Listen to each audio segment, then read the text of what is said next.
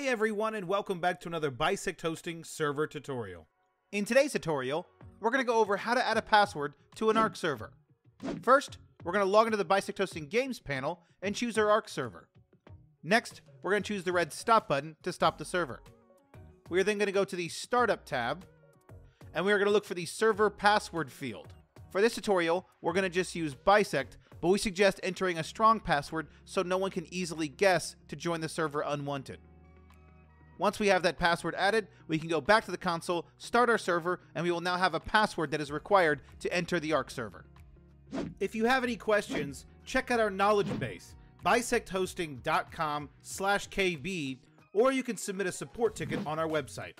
If this guide was helpful, make sure you hit that like button, subscribe for more content like this, comment down below which guide you would like to see next, and we'll see you around.